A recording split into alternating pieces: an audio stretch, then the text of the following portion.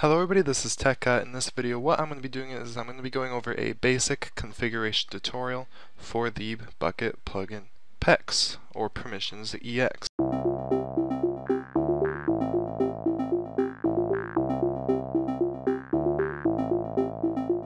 Now this has been a long-awaited tutorial because it's one of the most requested tutorials and I've always said I would do it, and now I've gotten the time to do it. I've spent the last hour or so going over the wiki and doing a bunch of things. I'm not going to be able to go over all of the features in this video. Some of the things that I'm going to be skipping out on is ranks and some other little features. There'll be links in the description to the wiki where you can read up and learn about every feature of this plugin. But I'm going to be giving you a basic rundown of PEX and show you how to get everything working. So, jumping right into it, what we're going to do is we're going to open up our internet browser and we're going to Google PermissionsEX, and we're going to download the package for PermissionsEX because in a later tutorial I'm going to be going over some more features and I'm going to be going over the chat manager and other things it comes with. So we're going to click on the package and we're going to download it by clicking download. That's going to start up. When that's done, we're going to open it up, and I'm going to close out the internet browser. I'm going to bring this in here, and I'm going to extract the chat manager, modify world, and PermissionsEX jar right to my desktop. When that's done, I'm going to open my Bukkit folder. I'm going to go into my plugins folder, and I'm going to put those three right in there. Once they're in there, I'm going to go to my Bukkit, back to my Bukkit directory, and I'm going to run my server. Now this is going to take just a sec to start up. What this will do is it'll create all the configuration files that we're going to be editing and some more things. So when that's done, we can then stop our server, wait for that to stop, press any key to continue, and we can then jump into our plugins folder. So we're not going to be messing around in Chat Manager or Modify World for this tutorial. We're going to be focusing all of our time in the PermissionsEX folder. Here you're going to have config and permissions. Under config, we're going to edit that with Notepad++. You're not going to really get that much options. You have a backend, and that's going to be the file. Backend's the file that you're going to want is PermissionsYML, and there's a super permissions thing. I'm not going to be going over that much of this. You won't really need to be changing this. There'll be a link once again to the wiki where you can read up on this. Okay. So this is what we're going to be spending our time in, the PermissionsYML. So if I right click on that and open it, as you can see, it's very, very blank.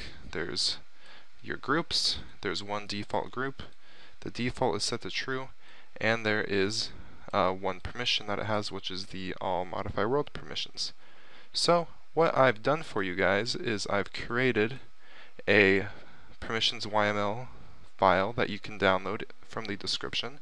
So what I'm going to do is I'm going to delete this PermissionsYML from the PermissionsEX folder, delete that, and I'm going to drag in the one that I created for you guys that you can download, and I'm going to edit that with Notepad++, and as you can see, it's much easier to manage and there's a lot more things you could do.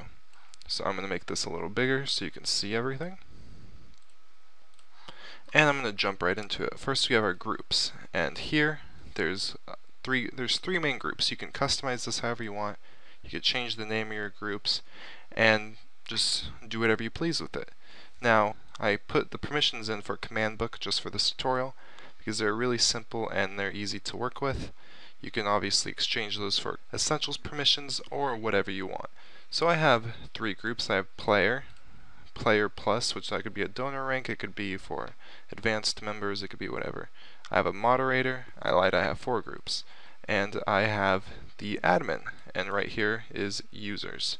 So first what I'm going to do is I'm going to go over what everything is. There's the groups and the players. I mean, not players, users. Now, under groups you're going to have all the groups, under your users you're going to have all the users. Now the default group, which is this one, which is player, is set to true. So this is what group people are going to automatically be in when they first join the server. And people's names do not go under the users unless if they're promoted to something that is not the default, or you add them in customly and give them permission. So as you can see, I added myself, I gave myself the admin rank, and I gave myself a custom permission node of all of the permissions for PermissionsEX. And you can add people if you want to. You can take away things, and how you take away a permission, let's say I didn't want myself to have the kick permission. What I would do is I would just copy that kick permission, I would drop that in here. I would move it over so it's lined up correctly, and I would just add another minus in front of it, and what that will do is it will take away the kick permission from me, so I will not be able to use it. That is how you take away permissions from people. Well, that's how you take away permissions from people if they already have the permission, or for example, when we jump into inheritances, the player group, right here it says inheritance, player. So everything in this player group is inherited into this player plus group, so if you are a player, you'll be able to use the who command, but you will not be able to use the home teleport command. But if you're a player plus, you'll be able to use the home commands, the clear command, and some of the band commands, as well as the who, rules, and all the commands in here. So that's basically how inheritance works. It inherits the permissions from the group's inheritance. So for example, I have the player plus inheriting the player, and I have the moderator inheriting the player plus. So if I was a moderator and I typed the kick command, it would work. If I was a player plus and I typed the kick command and it didn't work. But if I was a moderator and I typed in the who command, it would work, because the moderator inheritance everything the player plus inheritance, and the player plus inheritance everything the player inheritance.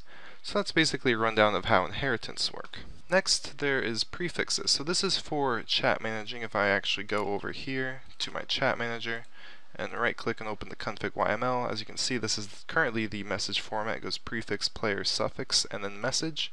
So you could also add suffixes. So to do that, I would just go like this, and I would add suffix, and then I would do the same format as it is for prefix.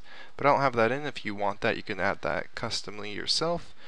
So right here is the suffix. Right now it's player. I'm going to get into all of the chat things in a later tutorial. Subscribe if you want that tutorial, or just keep an eye out for it. So I'm not going to jump into this that much, but the prefix option is right there. You can customize that however you please, as well as adding colors. So now we have permissions. I kind of already went over this. This is just everything, all of the permissions that people have to use. So right here, it has all of the modify world permissions, which I'll also be getting into in a later tutorial. And this player group can use who, message of the day, rules, time, and all of that. And let's say I downloaded a plugin. So what's a plugin off the top of my head? Fey Economy. So Fey Economy. I go here, and let's say I wanted to give them access to some of the Fey Economy permissions. So here are the grouped permissions. We have member, admin, and Fey for all of the permissions. So I want to give my player group all of the member permissions. So all I would do is hit enter, and I would backspace, and I would hit space, space, space, space, and paste that right in there. So now the player group has all of the Fey member permissions, as well as all of these groups. And then what I could do is I could give the moderator the admin permissions if I wanted to. So I would just go like that, space, space, space, and drop that in there. And now the moderator has the permissions to create an account, remove an account, and things like that. Now if you want to add and take away groups, it's very, very easy. I'm just going to close these out. Let's say you wanted to change a group's name. Let's say we want the player group to be called member, the player plus group to be called donor. You would just do it just like that. Now one thing that a lot of people mess up on, they change the names of the groups, but they don't change the inheritance. So if the donor group is inheriting a player group and there's no player group there, you're going to have a problem. So you're going to also need to change the inheritance to member, and change this inheritance to donor. And now that will work out just fine for the inheritance. And you could also add groups.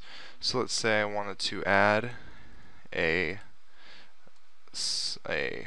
group like this, and I wanted to call it mod, actually semi-mod, or something like that. I could do that, and then I could give it custom permissions, like let's say I didn't want this group to be able to access that, and I wanted to take away the band info from donor. I could do that, and then I could give it to the semi-mod group.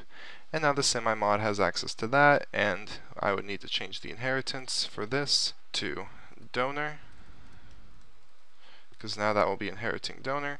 And then I'm going to need to change the inheritance for moderator to semi-mod. And you could get really in depth with this. There's a lot more things to do, but that is the basic overview of how this works. Once again, there's a link to the wiki in the description.